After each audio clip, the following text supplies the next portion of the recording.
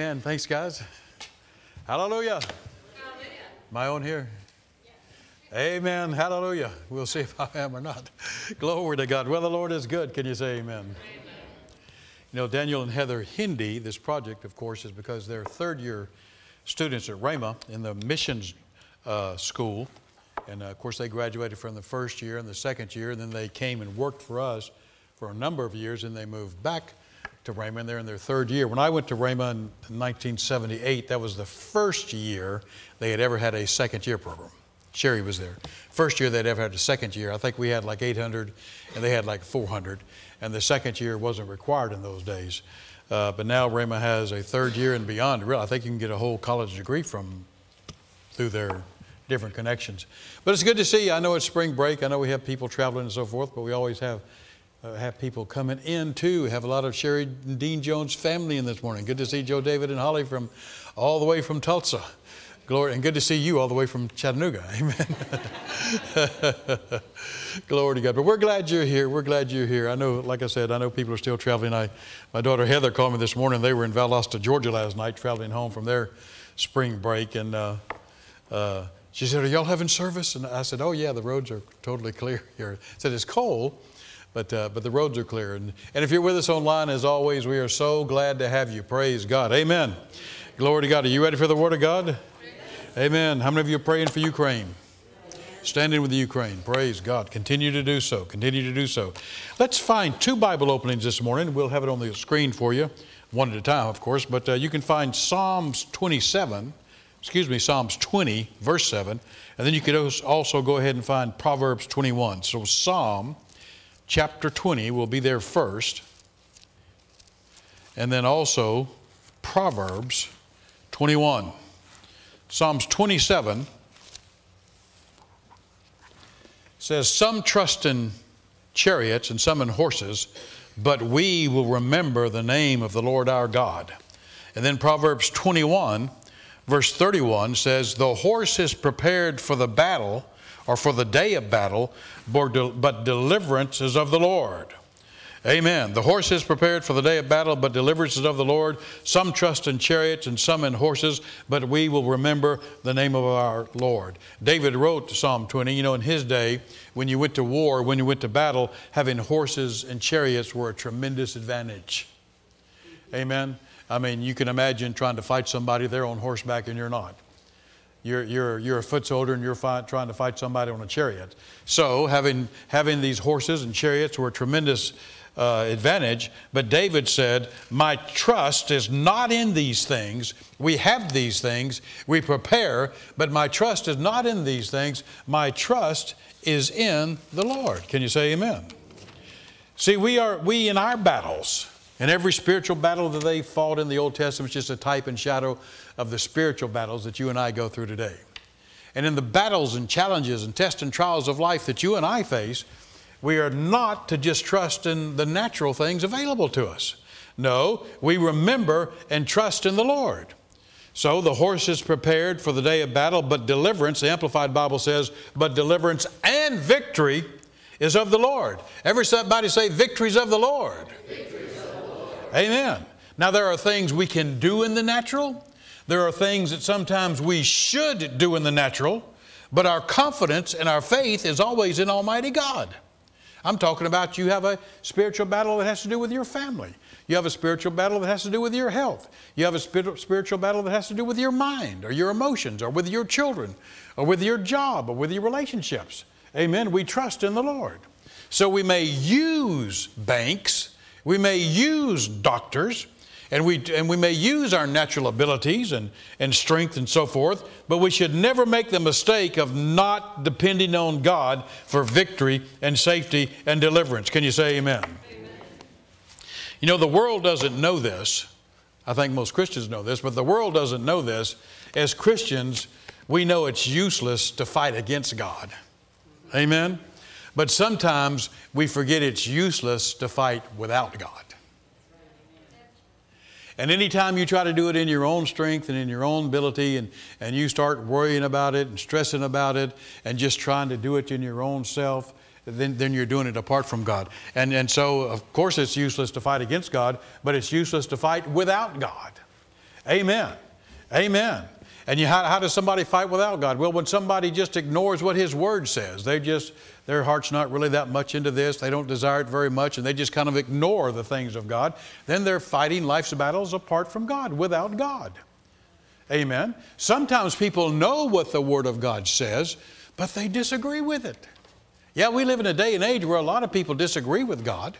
Sometimes people agree with God in certain areas of life, but then other areas of life, they just disagree with God, and they say, no, I'm not going, when it comes to my finances, I'm not going to do it that way. I know what's best for me and my family, and this is the way we're going to do it. Amen. That's not trusting in the Lord. That's just trusting in your own strength and ability.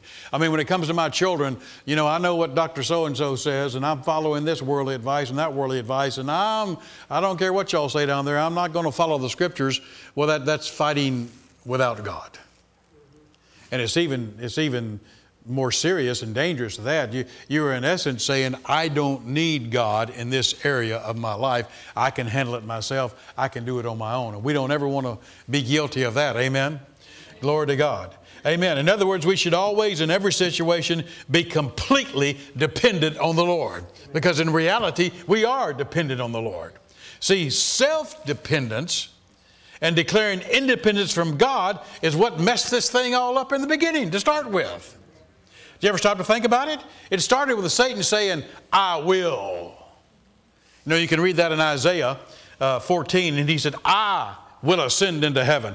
I will exalt my throne above the stars of heaven. I will be like the Most High God. I don't need God. I'll be my own God. I'll decide what's the right way to go. I'll decide what's the wrong way to go, and I'm going to do it my way, and I'm going to be my own God. And Satan's temptation to Adam and Eve in the garden, this is what this was all about. It was trying to get them to declare independence from God. In other words, if you'll just eat of the tree of the fruit of good knowledge, then you'll become like God. That's what the devil said. You'll become like God. You can decide what's right for you. You can decide what's wrong for you. You can decide and distinguish between good and evil. And anytime we do that, anytime we think that we can just do it on our own, anytime that I don't have any worldviews that don't come from Almighty God Himself.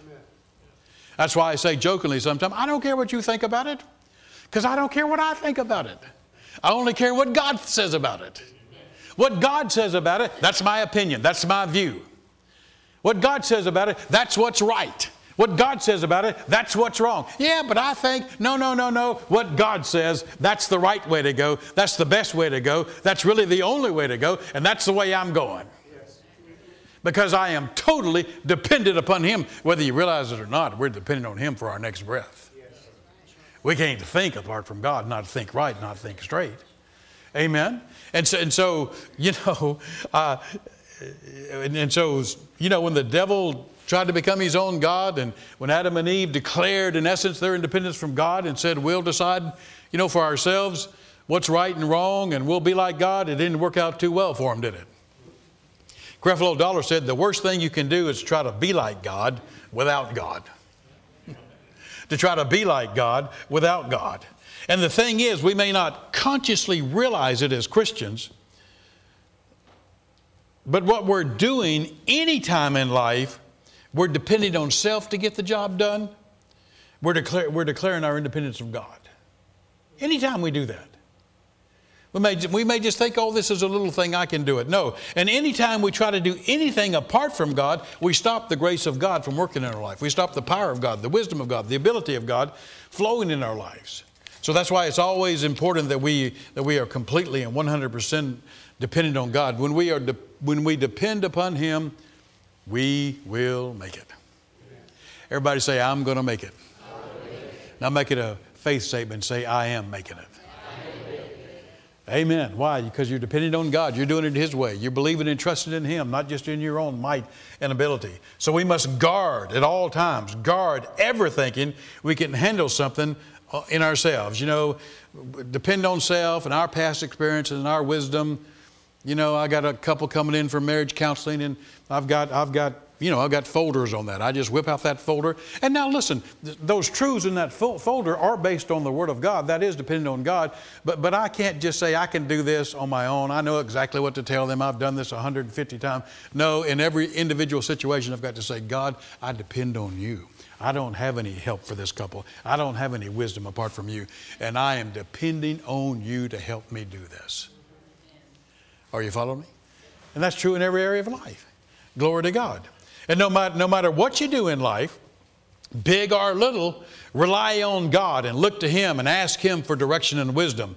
And never think, listen to me carefully here, never think you can successfully, victoriously, meaningfully accomplish or achieve anything unless you are completely dependent upon Almighty God. I want to say that again. Glory to God. Never think that you can successfully, victoriously, meaningfully accomplish or achieve anything unless you are completely dependent upon God. Jesus said, I am the vine, you are the branches, and apart from me, you can do nothing. Well, thank God we're not apart from Him. Thank God we can abide in the vine. Glory to God. Amen. But what we need to realize is our total dependence upon Him when it comes to our families, when it comes to child training, when it comes to finances, when it comes to health, and every other area of life. When Christians ignore God's Word, they know what God's Word says, but if they ignore it and don't do what it says, they're not dependent on God. Well, again, when Christians know what the Word of God says, but they actually reject it and say, no, I'm not going to do it that way. That's declaring your independence from God. That's saying I'm my own God in this area and I'm going to do it my way. And when we fail to believe God's Word, then we are not dependent on God. And just simply trying to handle things on our own. When we do that, we become disconnected from the vine. We are a branch. You know, a disconnected branch can't produce anything. A disconnected branch is lifeless, is powerful, and it's unfruitful. I don't know about you, but I want to be fruitful and I want to be productive in any and everything that God has called me to do. I mean, yes, I enjoy His blessings, and I preach that and teach that, and I enjoy all those blessings. But more than anything, I want to be fruitful and productive in doing whatever it is that God's called me to do. Hallelujah. And this is one reason, not the only reason, but this is one reason that faith is so completely important. Real faith is complete dependence on God. Real faith is complete reliance and trust in God. You depend on God and so much, you simply rest in His Word, you rest in His wisdom, you rest in His ability, you know what His Word says, you believe it, and you rest in that. And there's nothing left to do but praise Him and thank Him that it's so. I'm just praising you and thanking you that it's so. Hallelujah. Glory to God. Can you say amen? Amen. But anytime we just try to do it on our own or just forget to depend on Him, amen, we get in trouble. I don't have any power on my own. I'm a branch. I don't have any wisdom on my own. I'm a branch. I'm not trying to do anything on my own. I'm a branch. Amen. I'm not relying on Him for anything. Glory to God. I'm just relying on Him, brother. I'm just relaxing and resting and relying on Him and trusting in Him and depending on Him. The horse is prepared for battle. Amen. But I remember the Lord and I'm trusting in Him. Glory to God. Hallelujah.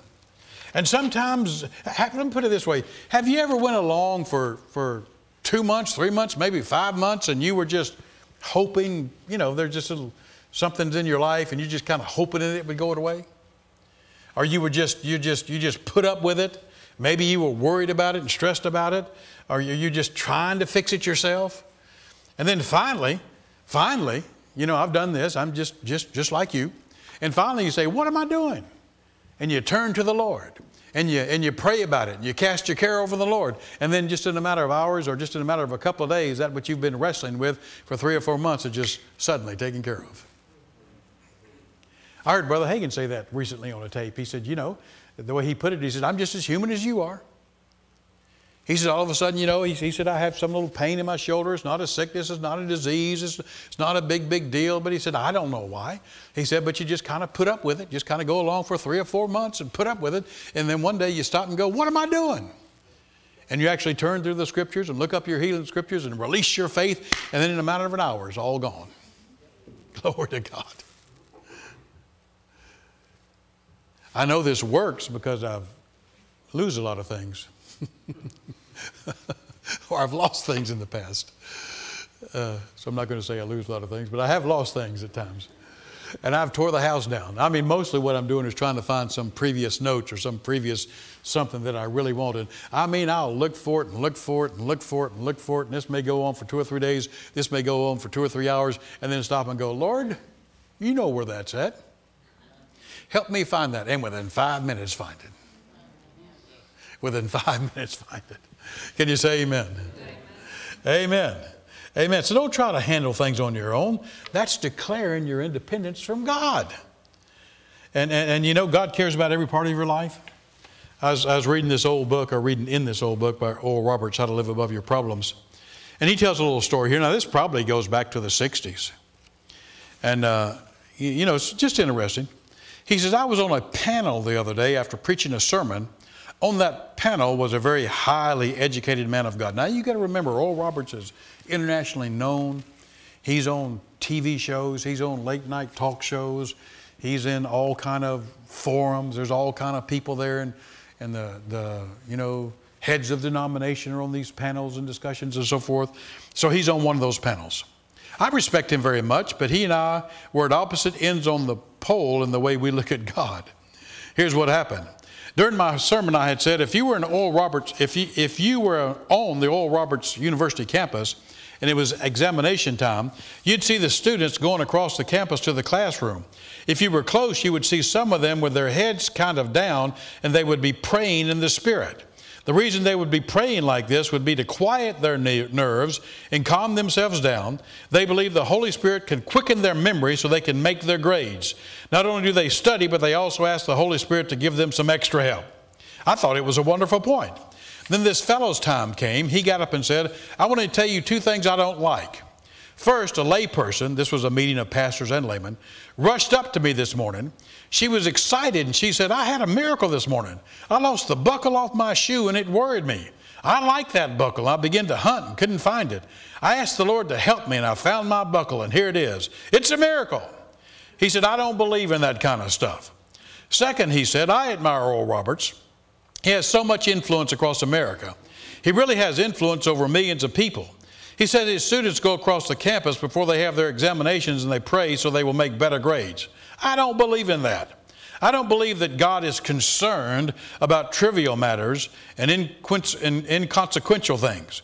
God is concerned about the world. He's concerned about pollution. He's concerned about civil rights. He's concerned about the big issues. He isn't concerned about whether you lose and find a buckle or whether you pass or fail an examination. One thing I don't like about Oral Roberts is he's always telling people that God is concerned about every little thing that they personally face. The moderator of the panel turned and said, Dr. Roberts, please reply to this man.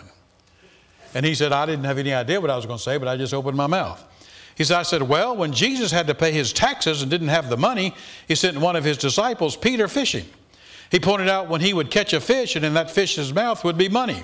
He told Peter to take that money and pay their taxes. If I didn't know that, and if I didn't know that Jesus said he counted the number of hairs on our head, then I might agree with the man that Jesus is not concerned with what he calls trivial matters. But there was nothing so small and personal that Jesus was not concerned about when he was on the earth. No matter how little it was, whether it was a pain in the body or a pain in the heart or something wrong in the country, he was concerned.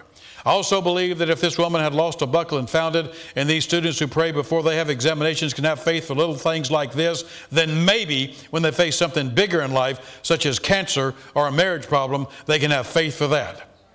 I had not known what I was going to say until I opened my mouth. When I finished, the audience stood up and cheered. But whether they cheered or not, I knew that I had told the truth. Amen. And I want to say it to you again. God is concerned about you. He is concerned about everything, big or small, that happens to you. So, you know, it's like this one guy that said, I want the Lord to help me with this, this, and this. And they said, well, what about those other things? He goes, oh, no. If he'll just handle half of them, I can handle the other half. Well, that might sound religious, but that's ridiculous. You need to let God handle all of it. Can you say amen? I said amen. Now, turn to 2 Chronicles chapter 15. 2 Chronicles chapter 15. Well, that's in the Old Testament. Well, duh.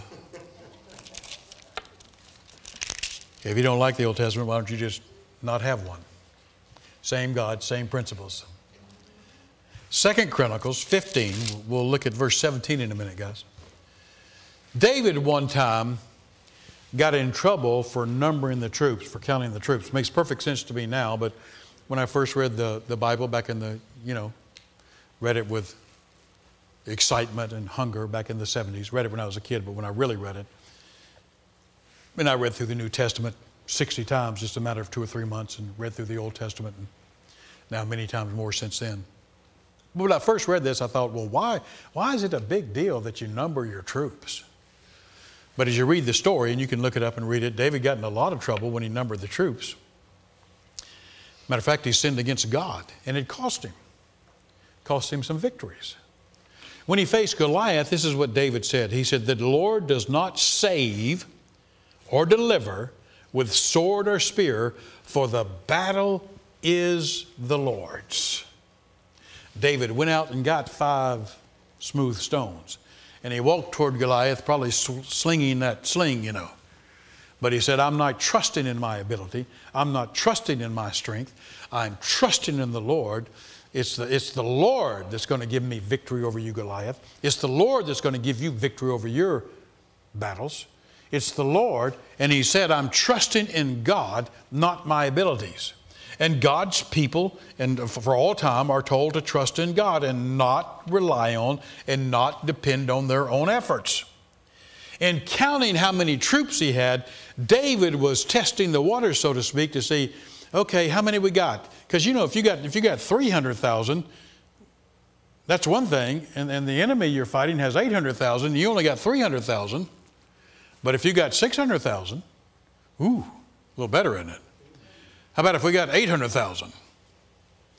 How about if we got 1.2 million and they only have 700,000? Surely we're a greater number. So that's what he was doing. He was counting the troops to see how strong his army was in the natural, according to their numbers. He was trusting in self. Amen. He said, I'm David. I've been in many battles. I fought Goliath. The whole deal. Trust in the Lord all your heart. I did that. Been there, done that. Got the T-shirt, kill Goliath. All that kind of stuff. He said, I can do this. I got these mighty men. We'll go out there. We'll kick some, Syrian tail. We can do this. We can do this. We're forgive me for saying tail in church. Tail.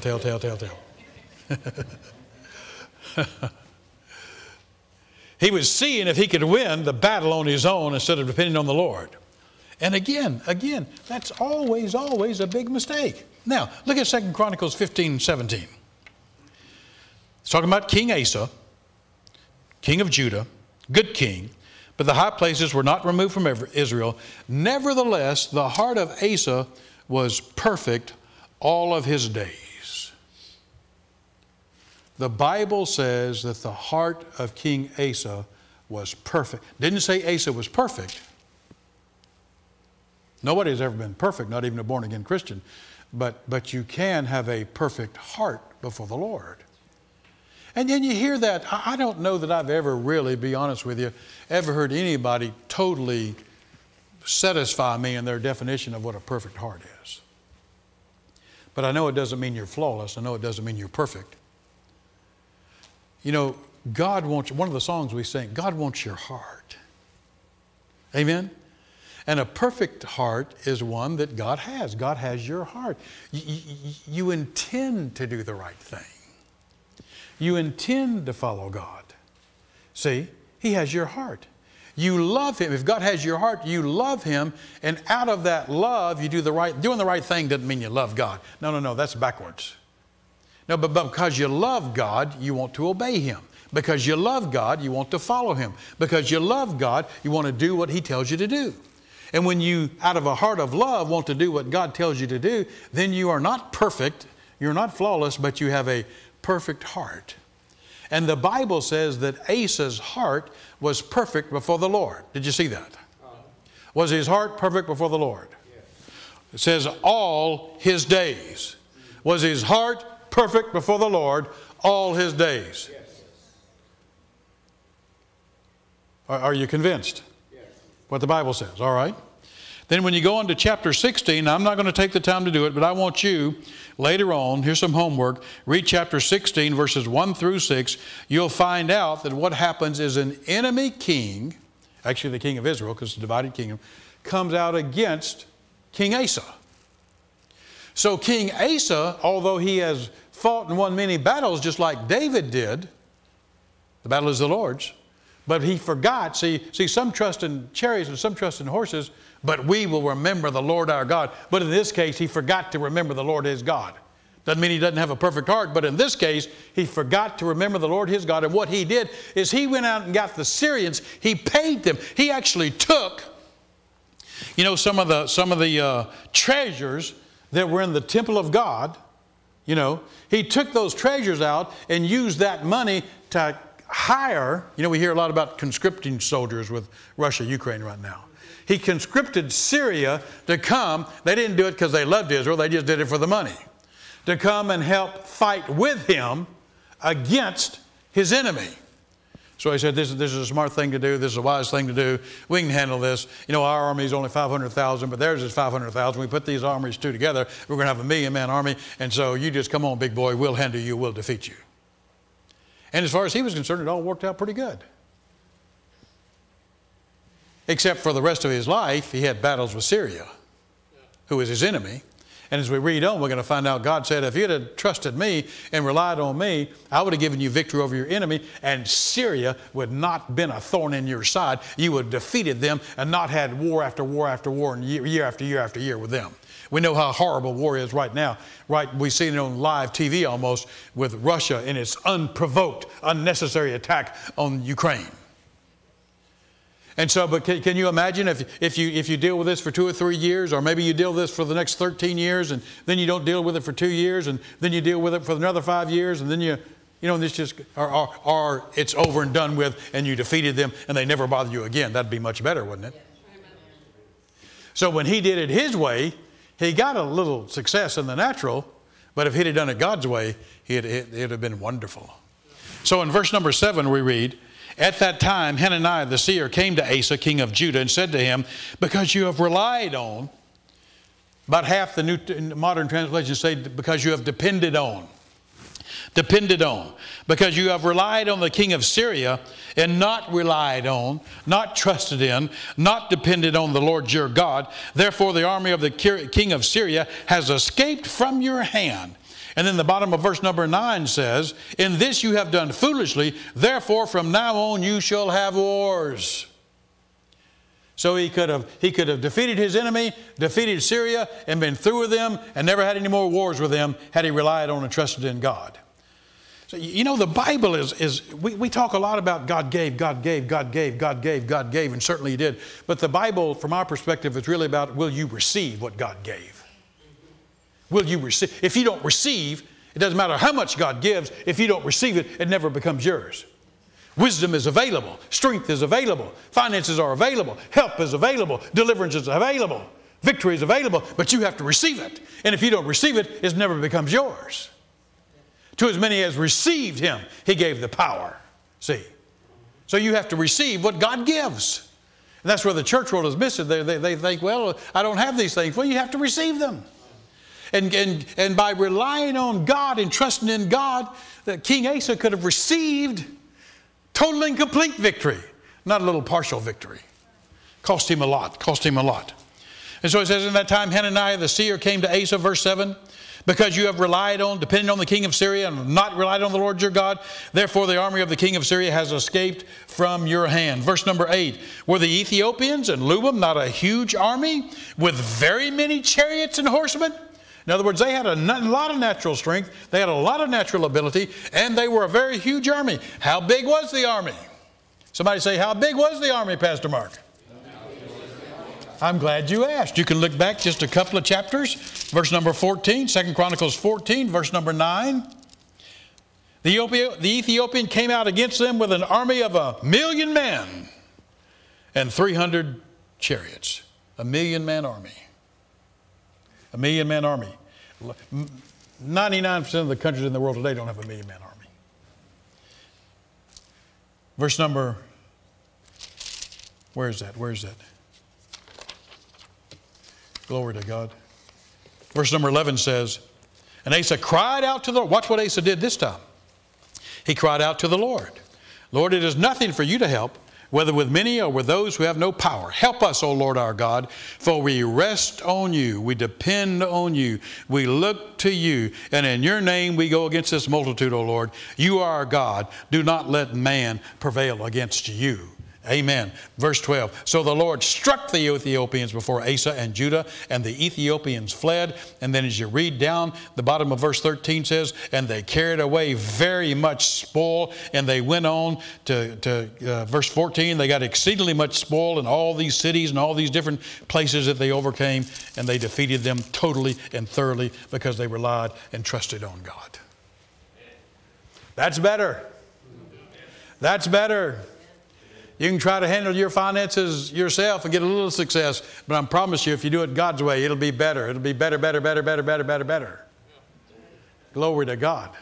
Or anything else in life. Now watch this, watch this. Verse number 9, very famous scripture. Amen. Well, let me read the rest of verse 8 again. Were the Ethiopians and the Luban not a huge army with very many chariots and horsemen? Yet, because you relied on the Lord, because you depended on Him, He delivered them into your hand. And we just read that. Verse 9, for the eyes of the Lord run to and fro throughout the whole earth to show Himself strong on behalf of those whose heart is perfect toward Him, is right toward Him. And this you have done foolishly. Therefore, from now on, you shall have wars. Amen. God's not saying I'm punishing you and giving you these wars. You're just going to have them because you didn't do it my way and defeat the enemy. Glory to God. Oh, hallelujah. Listen to this. I've read this for years. I'm going, well, his heart is strong on behalf of those whose heart is perfect toward Him. But then I read one day, and it hit me, Asa's heart was perfect before the Lord. God's not telling Asa, you didn't have a perfect heart with me. He's going, look, man, your heart was right. You know, your heart does need to be right with God to enjoy the blessings of God. And to walk with God and live for God. You know, you need to live for God. You need to walk in the light. If you sin, you repent and ask God to forgive you. He's saying, look, your heart was right with me. I'm looking for people whose heart is right with me. All you had to do was recognize, like you did before, that the battle is not yours but mine. All you had to do was depend on me and trust in me instead of trying to work it out in your own power and your own ability and your own strength. And I would have rescued you. I would have delivered you. I would have given you complete victory. Oh, glory to God. Did you see that? Hey, your heart was right. I was willing. I was ready to help you. God is willing and ready to help you. All you need to do is look to Him and trust in Him and depend on Him. Listen, if you'll just have a right heart toward God. Some people don't have a right toward God, but you can take care of that in a matter of seconds.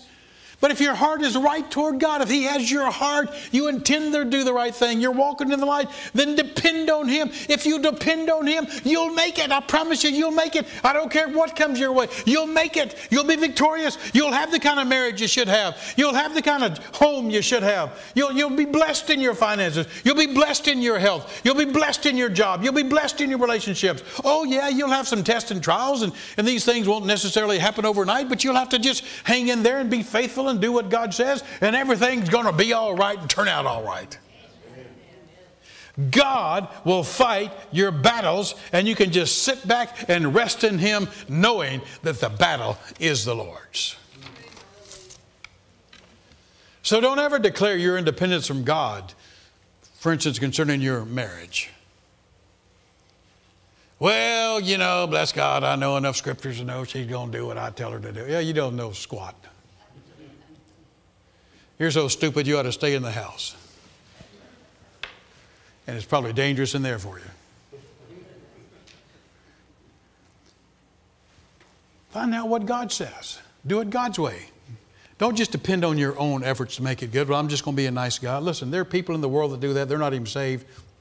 If you do that, you may end up divorced. And they say, well, you may be 100 miles away from divorce, but it won't be as good as it could be. It won't be as good as it should be. It won't be as good as it needs to be. And that's true. That's true. Listen to me.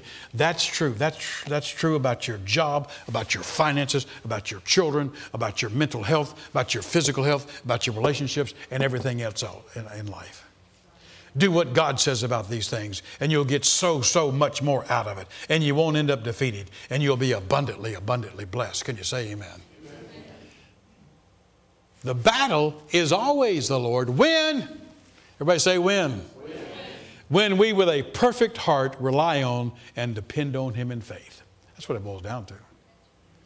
I said the battle is always the Lord. And if the battle is the Lord's, then you're going to come out on top. You're going to be okay. You're going to be more than okay. You're going to be more than all right. And the battle will always be the Lord's when you, with a perfect heart, rely on and depend on God in faith. Then you'll be rescued. Then you'll be helped. Then you'll be blessed. Then you'll be protected. Can you say amen?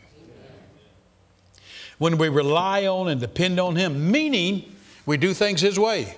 If you know what His way is and you say, I'm not going to do it that way for whatever the reason, because you don't believe that's the right way, because you just don't want to, because you've been influenced by some worldly philosophy, for whatever the reason, when you don't do things His way, amen, then things will not work out like they should.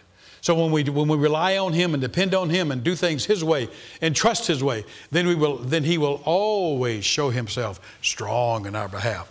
Amen. Why don't you say that out loud? For the eyes of the Lord are looking for me, because I have a perfect heart to show Himself strong in my behalf. I believe that, don't you? Glory to God. Hallelujah. And that means you'll receive all that He has for you, and you'll make it in grand style. Oh, glory to God. Can you say amen? Amen. Let's stand up. Let's stand up. Praise God. Amen. Amen. Turn to your neighbor and say, you're a branch. Thank God we're branches. Connected to the vine. That's why, because if you abide in me, that means if you walk in fellowship with me and pray and spend time with me and worship me, you'll get all the stuff you need that the vine gives you. Heard Pat Robertson say many years ago, he said, when I was growing up, we had, I think he said, apple orchard in his backyard. And he said, you could get up in the middle of the night and you could sneak out there, and I never once saw one of them apple trees straining to try to produce apples. Those branches just rested in the vine. And they got everything it needed from the vine. Everything you ever needed. Everything you ever wanted. Beyond your wildest imaginations. And to me, first and foremost, that's being productive in His kingdom and serving Him and doing His will is available through Jesus Christ the vine. Amen. But not if you try to do it on your own.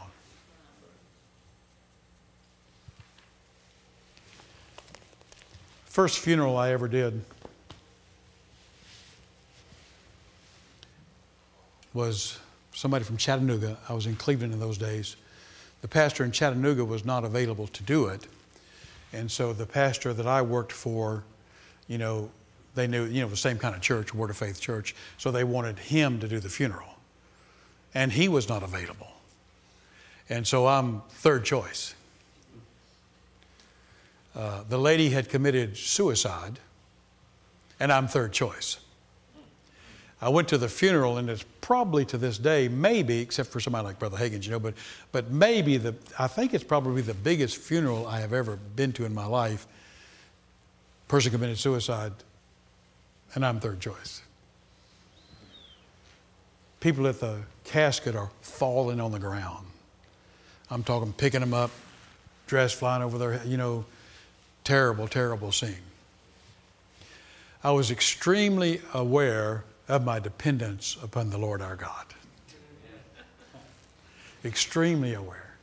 Before I ever got there. When I got there, shocked by the size of the crowd, shocked by the whatever.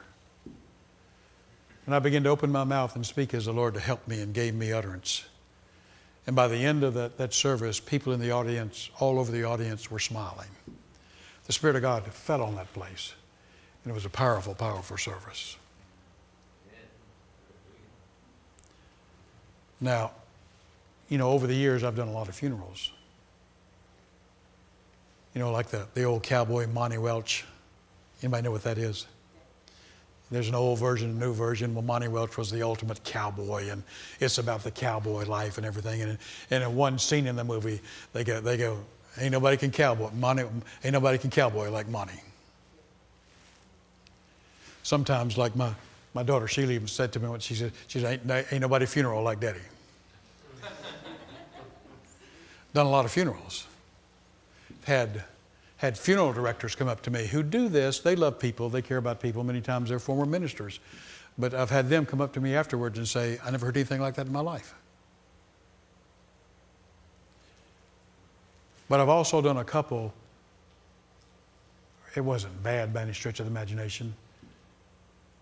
But I realized afterwards that I had done so many and been praised so many times about what a good job you do at funerals that I just kind of depended on my past experiences at doing the funeral instead of really depending on God. And it wasn't what it could have been. It wasn't what it should have been. Don't ever depend on self. I said, don't ever depend on self. Ever. We may not realize it, but when we do, we're declaring our independence from God. Hallelujah. Hallelujah. I tell this story sometimes because it's true. We have Christian school here, and we at our Christian school we have chapel speakers come in. Sometimes we have a lot of outside chapel speakers. Sometimes just once every 5 or 6 weeks or whatever. But we were at our other building, the old building, had a school of about 150 kids in those days, and one of the older students said, "Who are we having for chapel today?" And somebody else said, "I think Pastor Mark's doing it." And of course, they didn't see me. I was over to the side, and this other girl went, "Oh, God, why can't we ever have somebody good?"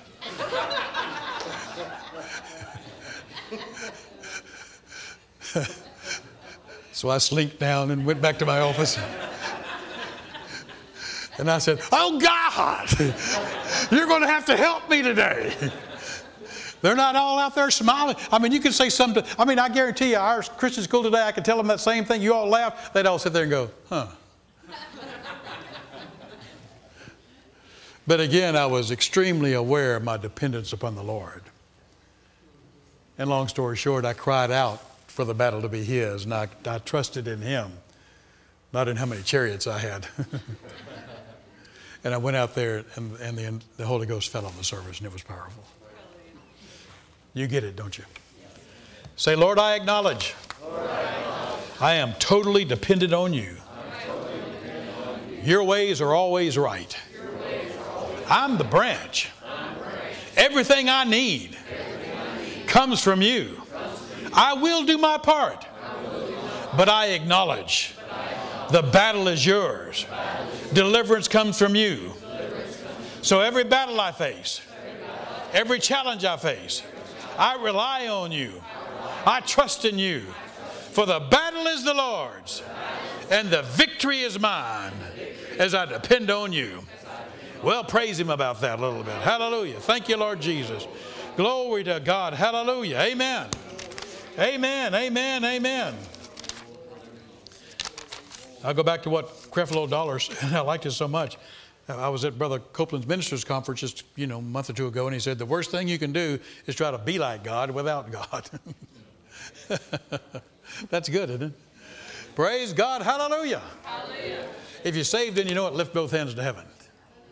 Glory to God. I'm looking. I know you all are. If you're filled with the Holy Ghost, lift both hands. Hallelujah. We need to get some uns in here. Glory to God. Hallelujah. Hallelujah. Any of you prophets got anything up here you want to say? Before you dismiss service. Huh? Tony, before you dismiss service. Well, I'm through. Glory to God. Amen. Thank you, Jesus. Oh, you're going to do something else. I got it. I'm not stupid.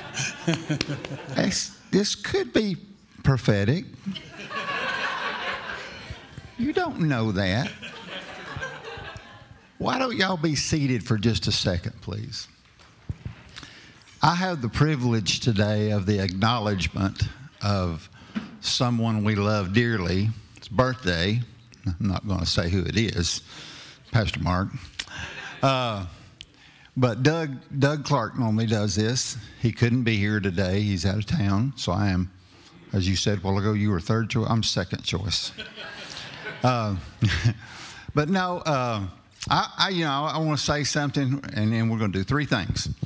But I'm so thankful that Pastor Mark is my pastor here. I really am. I first met Pastor Mark in 1992. That's 30 years ago. Man, that's a long time. And before that, we used to get the paper every Sunday, and I would look in it. And back then, the church would put a picture in the paper, Pastor Mark, Miss Margaret, and a little picture, and it would say, "Come join Pastors Mark and Margaret Strickland."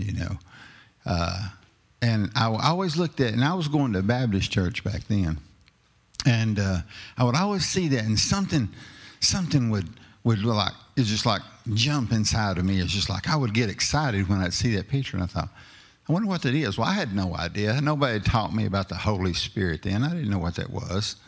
But it was the Holy Spirit, and it was trying to acknowledge, that, hey, you need to be there. And I thought, that's so sweet, when I'd see that little picture. I thought, this church has put a picture of their pastor and his daughter in the paper. And I thought, I wonder what happened to the wife, And I'd throw that in there for you, Miss Margaret. But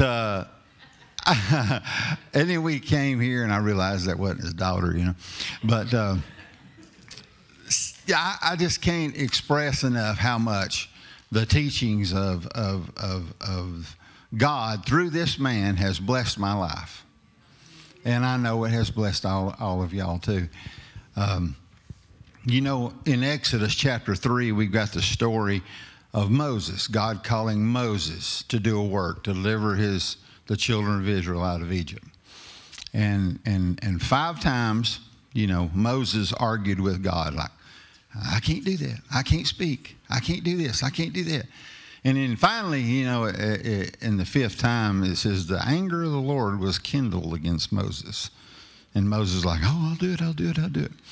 Pastor Mark, I'm just going to say this. I am so glad that you accepted that call to step out and be our pastor here. And there's, as you said a while ago, Oral Roberts touched millions of people live. There's no telling how many countless thousands and thousands, if not hundreds of thousands of people you've touched, possibly millions in your ministry. And we're just thankful for that. We're thankful to have you as our pastor. Does anybody here want to share a brief testimony about something that Pastor Mark has done for them, their life? Not all at once, jump. Linda Ray, I know you always got something to say.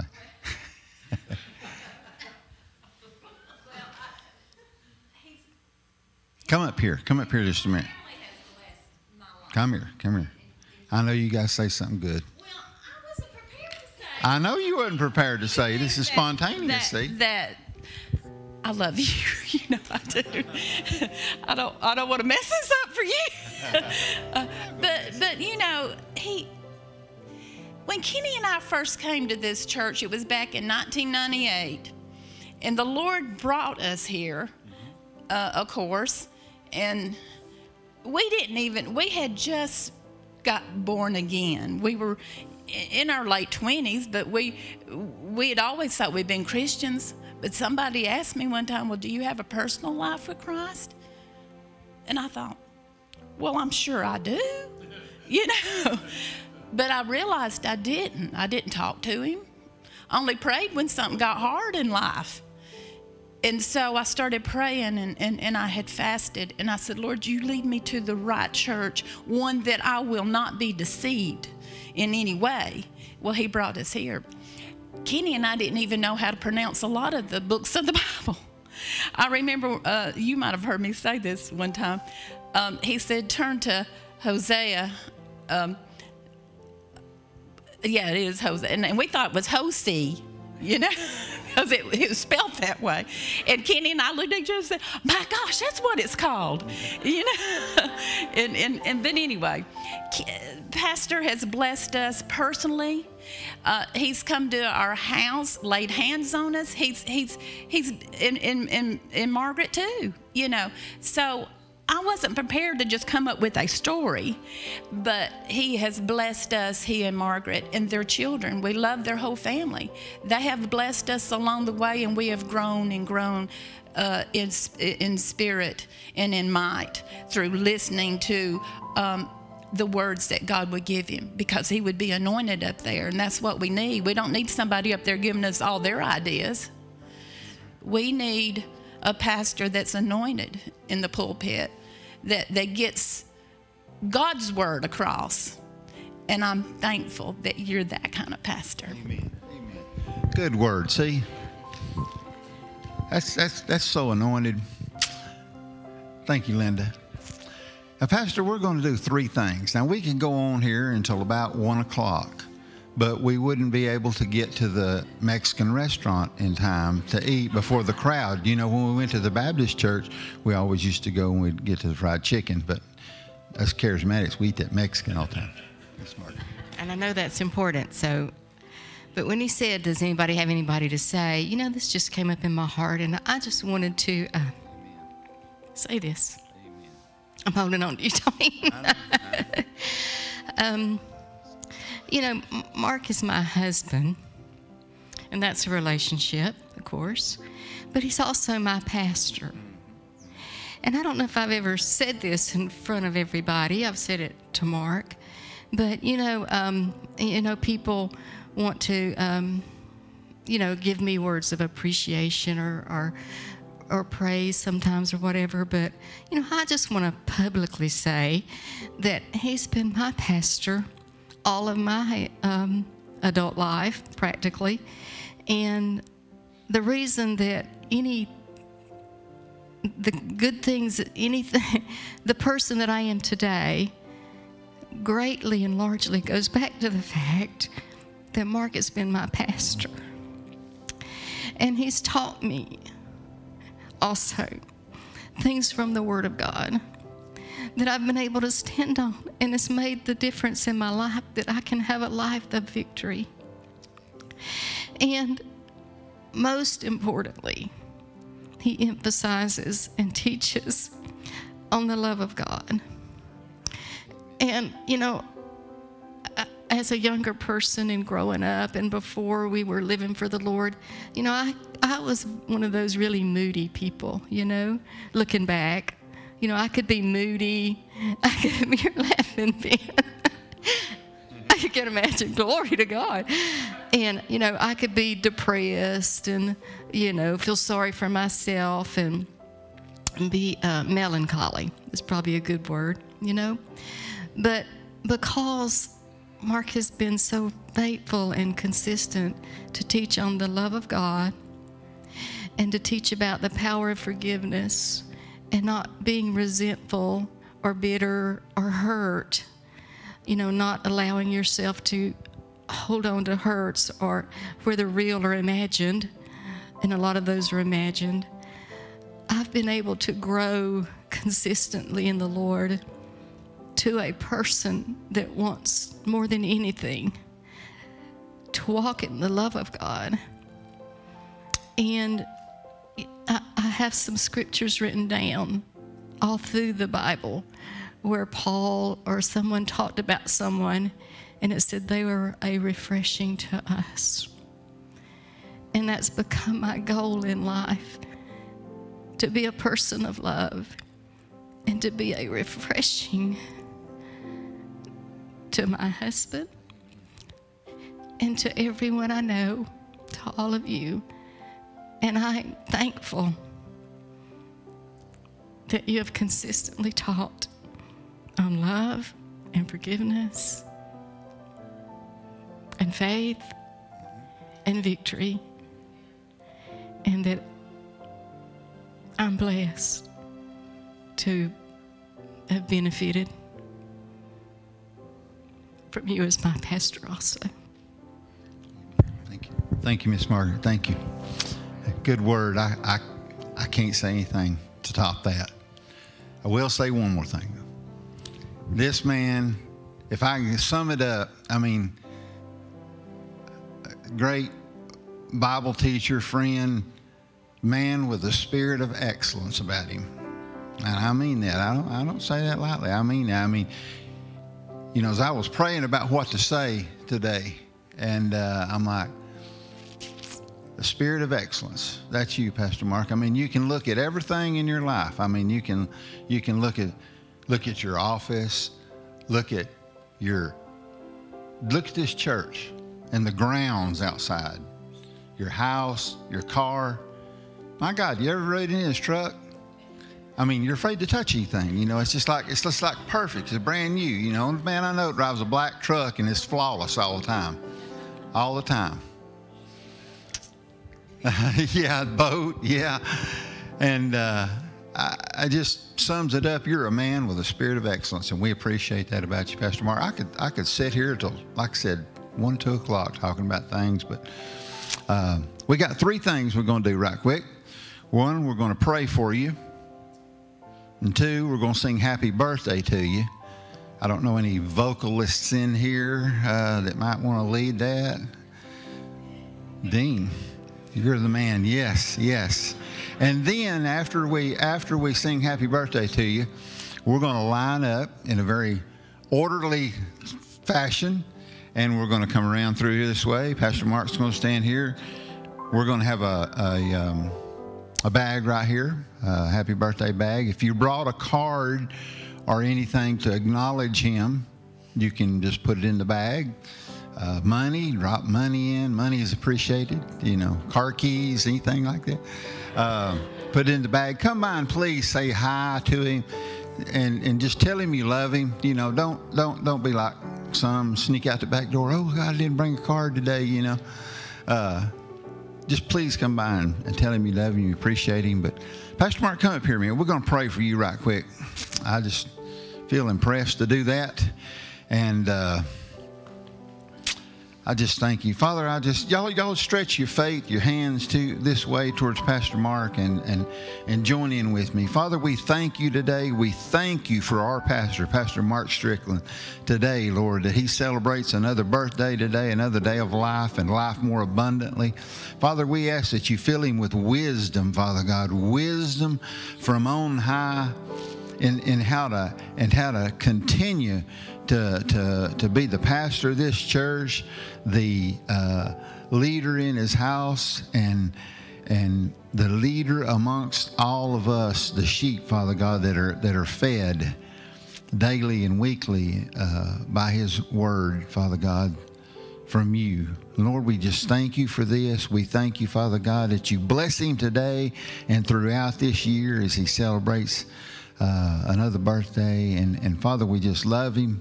We appreciate him, and we thank you so much for him in Jesus' name. Amen. Amen. Amen. Hey, you're welcome. You're welcome. How about a birthday? Birthday to you.